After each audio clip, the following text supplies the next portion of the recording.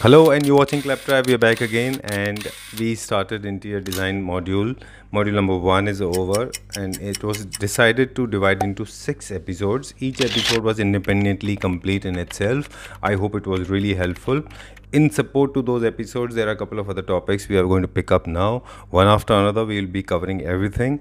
And in the process of learning this interior design, I realized that the one of the most important part, yet it is the most ignored part, is the lighting. Lighting, as they say, is one of the most important aspects of an interior design. As well as illuminating a room, it can completely transform the look of a space for better or for worse.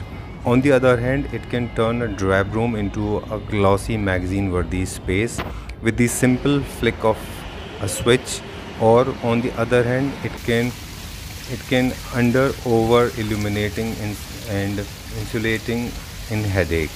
It means if it is not designed properly, if light is not properly drawn, or the light is not properly organized in a room, it can actually cause a lot of headache, and it kill the entire beauty of the house, which is, or the space you have created with the help of furniture and other things. If it is properly done, तो आपके घर के designs की colours को, आपके furniture में beauty को enhance करने का काम लाइट का करता है. लाइट को बिल्कुल इग्नोर नहीं करना है, बहुत बहुत इंपॉर्टेंट आस्पेक्ट है. It should not be on the list, at the least of the list when it comes to the prioritizing your budget, when it comes to the home decor. Always light का budget साथ में लेके चलें, otherwise ये पूरा का पूरा matter आपका इंटीरियर डिज़ाइन का जो है वो ख़राब कर देगा. लाइट के through, in fact I personally believe that you can make lot of changes when it comes to doing a light. It can create drama, it can illuminate, it can create energy, and also it can play with your psychology. We'll cover everything one after another. You need to hold your horses now, because you're going to start it now with the very very basic.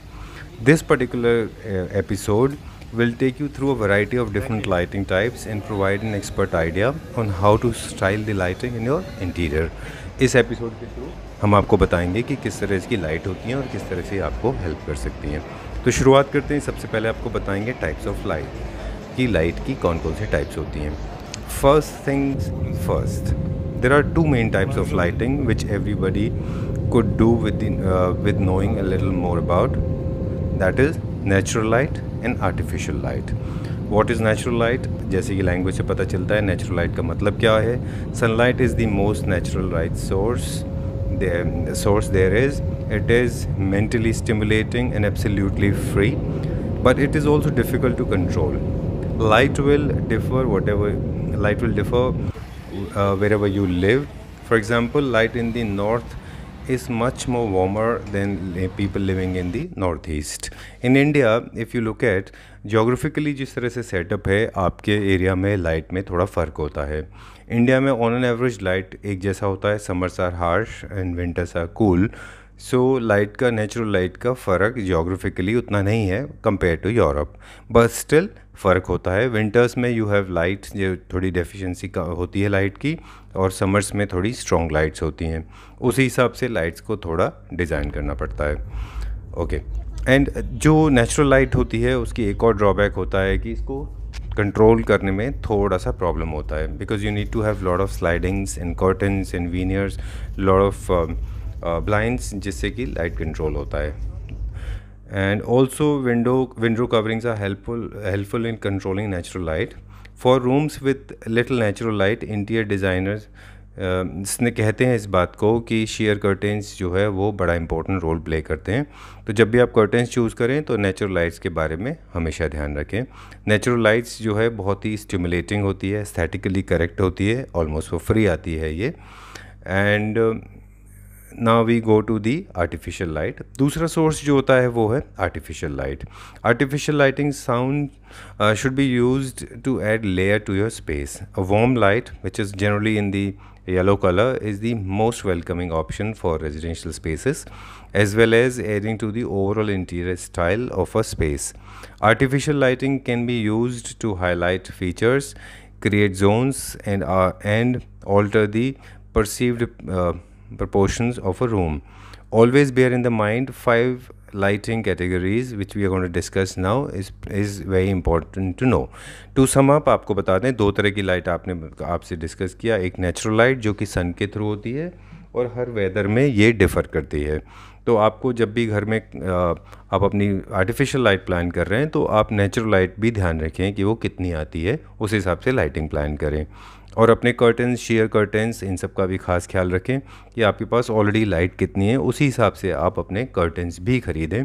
ये एक बड़ा important tip है कि आपको जब आप curtains ख़रीदते हैं या ब्लाइंड्स ख़रीदते हैं या शेयर्स ख़रीदते हैं तो ध्यान रखें कि कंप्लीट ब्लैकआउट लेना है कि हाफ़ लेना है कि लाइट लेना है, और उसी हिसाब से जिस तरह की लाइट का सोर्स आपके यहाँ समर्स में और विंटर्स में होता है उस हिसाब से कर्टन्स लें। इनफैक्ट इंडिया में जब एक्सट्रीम वेदर होता है नेचुरल लाइट का, तो या तो बहुत वार्म लाइट होती है या बहुत कूल लाइट होती है। इनफैक्ट जब बहुत ज़्यादा वार्म लाइट हो तो आप अपने डिफरेंट कर्टन्स का सेट रखें। विंटर्स में आप शेयर्स का यूज़ कर सकते हैं क्योंकि विंटर्स में लाइट थोड़ी लो होती है जो कि नेचुरल लाइट है। अब बात करते हैं आर्टिफिशियल लाइट की। आर्टिफिशियल लाइट एक आपके घर में एक इंटीरियर में एक और लेयर इंक्लूड करती है। नेचुरल लाइट्स के अलावा डे में ये एक नया लेयर इंट्रोड्यूस करती है, इंक्लूड करती है आपके घर में, और इसको इस्तेमाल करने से आपके घर में तमाम तरह के इफ़ेक्ट्स क्रिएट हो जाते हैं, ड्रामा क्रिएट होता है, मूड क्रिएट होता है, आपकी साइकोलॉजी से लाइट्स प्ले करती हैं। इनकी इंटेंसिटी और लेयर्स के बारे में बात करेंगे। ये बेसिकली 5 तरह की होती हैं। एक होती है general lighting. General lighting is the basic foundation of a lighting scheme, providing a uniform glow over an entire room and illuminating a space functionally rather than aesthetic reasons. The defining characteristic of general lighting is that it is usually direct and should be controlled by a dimmer switch to account for changes in day light. यानी कि ये वो light होती है जो basic होती है, ये आपकी फिलिंग का काम करती है। A central pendant light is perhaps is the most commonly use source as a general lighting and it can also be important part of the design as a room, like a chandelier for that matter. General lighting वो होती है जो आपके बीच के छत के ऊपर लगी होती है, जिसको आप कॉप लाइटिंग में भी यूज़ करते हैं, कॉप भी यूज़ करते हैं या शैंडिलियर की तरह यूज़ करते हैं। कुछ लोग इनको वॉल्स पे लगाते हैं जो हाइट पे होती है, जो बेसिक लाइट होती है। बेसिक लाइट का जो बेसिक प्रिंसिपल ये है कि ये फिलिंग का काम करता है। आप ये रूम में इक्वली स्प्रेड लाइट करते हैं जो वॉल्स पे लगी होती हैं। ये लाइट्स आपकी बेसिक जनरल लाइट्स होती हैं। इनको भी अप्रोप्रिएट अमाउंट में लगाना चाहिए। एक सजेशन है कि आप इनमें हमेशा डिमर लगाएं, क्योंकि कभी कभी आप इनको दिन में जलाते हैं या आप रात को जलाएंगे, तो डिमर्स के हिसाब से आप इनको कम या ज़्यादा कर सकते हैं। तो first is the filler. If you understand, it's like the basic structure of your dressing and then you jewel it up basically. Likewise, like if you have a basic of a makeup foundation and then you start doing the makeup that ways, or if men know it basically कि आपने जो basic आपने कपड़े पहने उसके बाद में आप इसको डिज़ाइन करते हैं। दूसरा लाइट आता है वो है ambient light. The next layer of lighting is the ambient lighting which is great partner to the general lighting. ये पहली वाली लाइट के लिए बहुत ज़रूरी होता है। Second one is the ambient lighting. Both types share the important characteristics. They are primarily functional and use lighting to complete the area. The main difference between the two is the direction of their light. Interior designers generally they believe that the general lighting is just that practical lighting for everyday and night use. Ambience lighting will more time out of none to be connected to a dimming system or control the light level depending on the occasions. Ambience lighting is generally used for entertaining. It creates drama. For example, जब आपके जो एक basic light structure ready हो जाता है उसके बाद में जो आप एम्बियंस लाइट क्रिएट करते हैं वो जनरली होता है आपके लैंप्स के थ्रू, और वो आई लेवल के ऊपर लगाए जाते हैं, जो वॉल पे लगाए जाते हैं। They are called the ambient lightings. और ये लैंप्स के थ्रू आप हर एक और हम वीडियो करेंगे जिसमें आपको बताएंगे हर जगह का अपने एक लैंप्स होते हैं, उनके स्टाइल हैं, उनके पैटर्न हैं, उनको कैसे चूज़ करना है उसके बारे में बात करेंगे। The ambient lighting used here in the picture if you can see is basically is an example of architectural lighting which is often used to alter the appearance or size of a space. Without it, the windowless room could be terribly dark and feel very confining. अगर आप किसी छोटे corner छोटे flat में रहते हैं तो आपको फिलिंग लाइट्स के अलावा इन लाइट्स को ऐड करने से आपका स्पेस थोड़ा बड़ा लगता है। Now the other part is the task lighting. Task lighting, as its name suggests, task lighting is any lighting source used for a particular task like reading or cooking.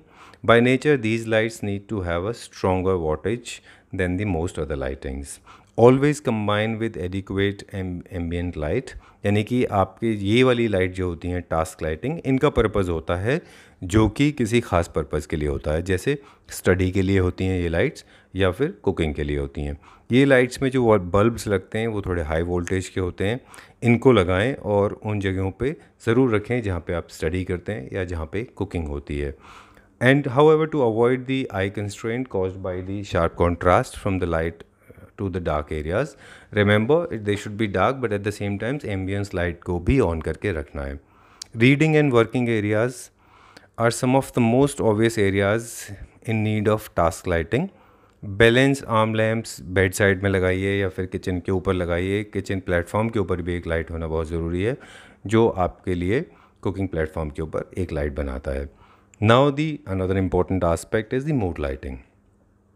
Mood lighting is is as important to the overall look of a room than the general lighting ambient light, and a space would be bare without it. It makes a room pleasantly inviting.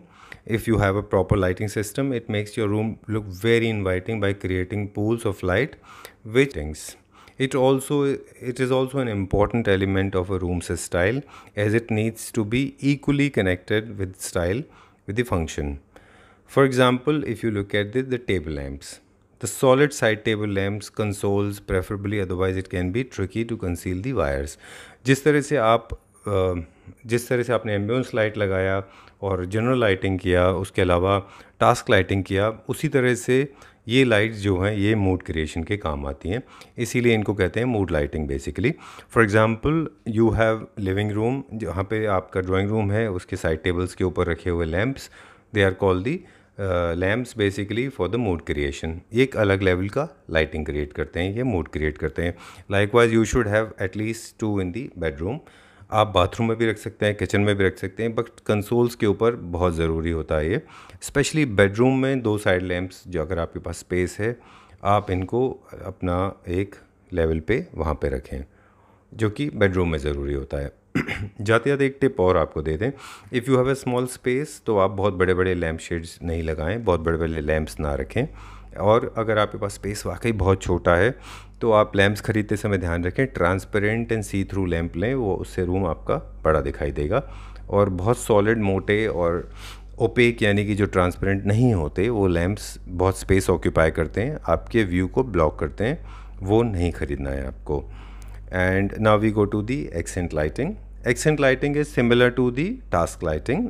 Accent lighting has a particular function, and if you ask me, it has a particular function in any lighting which has specifically been including to highlight a particular feature of a room. Spotlights which highlight artwork, sculptures and objects in cabinets or other pedestrians are examples of accent lighting, which enhance the piece and prevent them from being lost in the under illuminated space. Similar to task lighting, because because of its nature, accent lighting needs more lumens or maybe the more output, at least 3 times as much, and therefore requiring a higher wattage. ये जो light होती हैं basically, ये जो task lighting की तरह यही काम आती हैं, इनको बोलते हैं ascent lighting. And ascent lighting का जो बेसिक रूल होता है वो ये है कि ये कुछ पर्टिकुलर पर्पस के लिए होते हैं, जिनको आप स्पॉटलाइट भी कहते हैं। जैसे आपने अगर कोई वॉल पेंटिंग लगाया है तो उसके ऊपर आप एक स्पॉटलाइट लगाते हैं, ये किसी भी डायरेक्शन में मूव हो जाता है और ये ट्विस्ट कर सकते हैं आप। क्रॉकरी की अलमारी के अंदर लगता है, ये आपकी वार्डरोब के अंदर भी लगता है, जो कि कपड़ों पे हाईलाइट करता है। इस तरह से आप अपनी लाइटिंग्स को करते रहें। लाइट के कुछ इफ़ेक्ट बता दें आपको जल्दी जल्दी, और फिर आपको बताएंगे कुछ डूज एंड कुछ डोंट्स जो कि लाइट के बारे में आपको ख्याल रखना है। लाइट इफ़ेक्ट्स क्या होते हैं? बेसिकली लाइटिंग इफ़ेक्ट्स ये होते हैं। डाउन लाइटिंग वो होते हैं जो लो लेवल पे रखे जाते हैं, यानी कि फ्लोर पे रखें या अपने साइड टेबल्स पे रखें, कंसोल्स पे रखें। जब आप इनको जलाते हैं तो अब जब आप रूम में स्पेस में मूव करते हैं तो आपके शेडोज़ जो है वो वॉल पे और आसपास के एरिया में मूव करते हैं। इसको बैलेंस करना है आपको एम्बियंस लाइट से या फिर आपकी वॉल लाइट से, जो आपका फिलिंग लाइट से, बाउंस लाइट से, उससे, but these lights are very important. Up lighting जो है वो क्या क्रिएट करती है, यानी कि डाउन लाइटिंग रखने से ड्रामा क्रिएट होता है।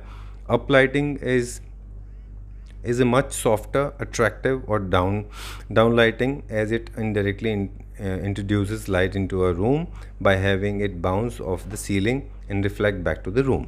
अप लाइटिंग जो ऊपर की तरफ इस्तेमाल होती हैं, यानी कि सीलिंग लाइट, फॉल सीलिंग के अंदर इस्तेमाल होने वाली लाइट्स, ये सारी अप लाइटिंग हैं, ये छत की तरफ इस्तेमाल होती हैं।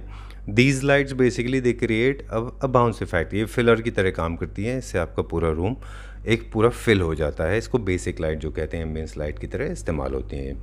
वॉल ग्रेजिंग जो लाइट्स होती हैं, wall grazing places a light and it is intentionally close to the surface, it's to illuminate effective lighting and its texture.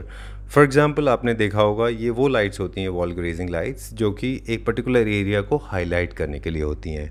For example हमने बहुत सारे फ्लैट्स को जब कवर किया था तो आपको दिखाया था कि किस तरह से टीवी यूनिट के आसपास लोग लाइट लगाते हैं, या वो वॉल के ऊपर जिसके ऊपर टेक्सचर किया होता है या वॉलपेपर किया होता है उसमें लगाते हैं। कुछ किचन कैबिनेट्स के नीचे लगती हैं, ताकि जिससे कि आपके किचन के platforms and back splash areas जो है वो हाईलाइट होते हैं। Those are called the wall grazing. Spot lighting is another one. Spot lighting is use to, जैसे हमने बताया कि टास्क लाइटिंग को स्पॉट लाइटिंग कहते हैं। And now we tell you about the dos and don'ts about the lights. अब की आपको क्या चीज़ों का ख़ास ख्याल रखना है जो आपको करने हैं। Do think of what your room will be use for and furniture will be included. जब भी आप अपने घर में इंटीरियर का डिज़ाइनिंग का प्लान कर रहे हैं, लाइटिंग का प्लान कर रहे हैं, तो सोच लें कि आप कहाँ पे फर्नीचर प्लेस करेंगे, उस हिसाब से बोर्ड्स बनाएं, उस हिसाब से ही उसी तरह की लाइट्स को इस्तेमाल करें। दूसरा है, do incorporate a dimmer system in your lighting design, it allows you to compare lighting to be responsive.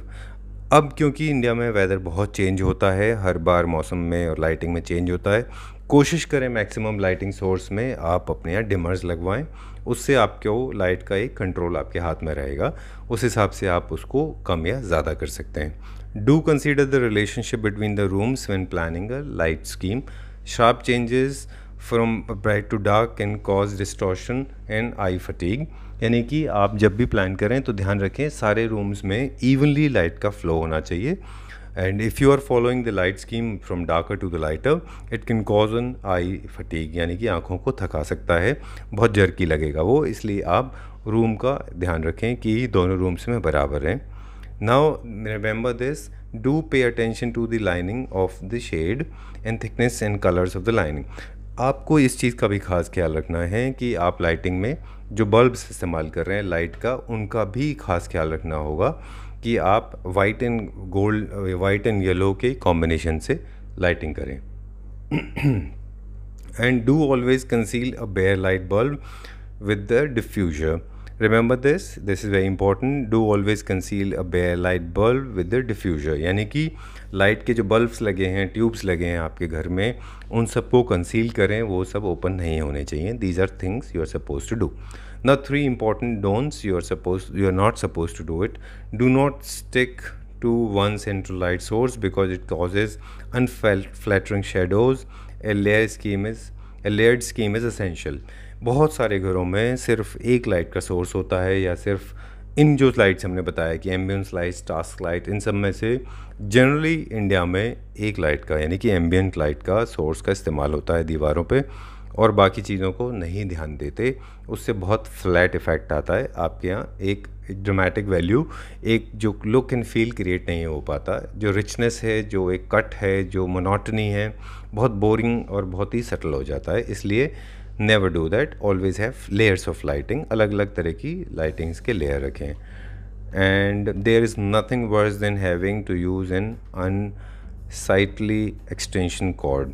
जब भी आप लाइट लगवाएं तो पहले से प्लान कर लें, क्योंकि जब भी आपके लैंप्स आप रखेंगे और उनके वायर लटकते हैं, या कभी कभी प्लग्स बहुत ऊपर होते हैं, स्विचेस बहुत ऊपर होते हैं, for example in the living room, हमेशा जब आपने लाइट प्लान कर ली, suppose you have 2 side tables next to your sofas, make sure that your switches are below so that your wires are concealed, यानी कि आपके जो साइड टेबल्स हैं उनके नीचे ही स्विचेस लगवाएं ताकि आपके वायर्स कंसील्ड रहें, वो बाहर की तरफ ना लटके हों, अदरवाइज़ वो ख़राब लगेगा, वो बहुत ख़राब लगेगा। इनफैक्ट ये टीवी यूनिट के साथ भी आपको ध्यान रखना है, केबल के साथ भी ये ध्यान रखना है। आप डीटीएच या कोई भी केबल लगवाते हैं अपने घर में, इंटरनेट केबल है, इन सब चीज़ों का ख़ास ख्याल रखें। I personally recommend that everything should be concealed and use good quality wire. इन चीज़ों का ख़ास ख्याल रखें। Do not hang them like the normal wires, they look very ugly, बहुत ख़राब दिखते हैं वो। Do not leave wires on show. This result is an untidy look which spoils the overall aesthetic of your interior. As I said it again, I'm repeating, do not leave your wires open, they look unesthetically incorrect, ठीक नहीं लगते हैं वो। So conceal all your wires, make sure they're properly used, and always, जाने से पहले आपको एक चीज़ और बता दूँ, generally I follow this, we follow it at home. हम लोग तरह तरह की लाइट यूज़ करते हैं। We have white light and yellow lights, we have dim lights, task light, shadow light, mood lights, ambient lights. हमारे पास ट्राइपॉड लैंप्स भी हैं, हम लैंप्स के ऊपर एक अलग से वीडियो करेंगे हालांकि, लेकिन हम हमेशा बल्ब्स को हमेशा एक्स्ट्रा रखते हैं अपने पास, और वो बल्ब्स क्योंकि फ्यूज़ हो जाने के बाद तुरंत रिप्लेस कर लेते हैं। Second thing what I have learned it, we do not use tube lights at all. Tube lights are for the office purpose, they do not look good at home. उनको थोड़ा अवॉइड करना चाहिए आपको। अगर आप ट्यूब लाइट लगवा रहे हैं तो वो कंसील्ड होना चाहिए, हिडन होना चाहिए। कंसील फॉल्स सीलिंग के अंदर लगा सकते हैं आप उनको, एक ये है। दूसरा ये है कलर का कि multi colour lights, third tip from my and, जब भी आप नीली पीली ये सब तरह की लाइट आप छत पे ट्राई करते हैं फॉल्स सीलिंग्स या कॉब के अंदर, make sure you avoid many colours because they look अगली, और वो ख़राब दिखते हैं बेसिकली, और वो थोड़ा स्टैंडर्ड को डाउन करते हैं। Use white light and yellow lights, they are the good sources. Red, Green's and blues and all that, they do not look good besides Diwali, so let them be for Diwali. उनको उसी function के लिए रखिए, बाकी अपने घर के लिए आप white light and yellow light का इस्तेमाल करिए। अगले वीडियो में हम बात करेंगे कुछ लैंप्स के बारे में कि कौन सा लैंप कहाँ रखना चाहिए। छोटे घर के लिए lamps, tripod lamps, earn lamps, living room के लैंप्स एंड बेडरूम लैंप्स कैसे होते हैं, स्टडी लैंप्स कैसे होते हैं। कोशिश करेंगे इन्फॉर्मेशन कलेक्ट करके आपके साथ शेयर करने की। If you like this video, please let us know. If you have any questions, also do let us know in the comment section. We will try to come back to you with information if we could gather. Thanks a lot for watching Claptrap. Take care. Bye bye.